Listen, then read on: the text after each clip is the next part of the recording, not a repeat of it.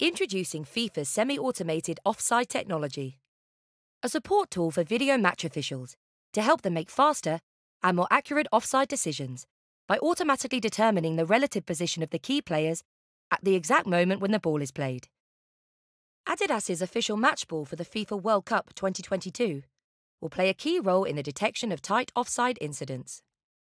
A sensor in the centre of the ball sends inertial data 500 times per second, allowing a more precise detection of the kick point compared to conventional broadcasts and optical tracking, which are limited to 50 frames per second.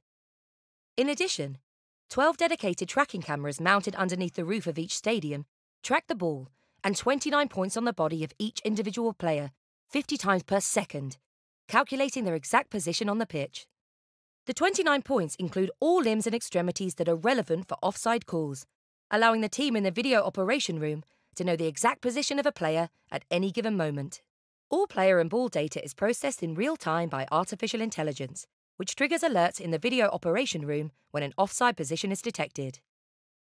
The system constantly tracks and alerts once the ball is received by a player who is in an offside position when the ball was played. The video match officials validate the proposed decision by manually checking the automatically selected kick point and the automatically created offside line. The offside decision is then communicated to the referee via audio headset. For improved communication to the fans after the offside decision has been confirmed by the referee, a replay animation is created and shown in the stadium and on TV. This replay animation is created using the exact same limb tracking data and kick point information used by the video match officials for the decision.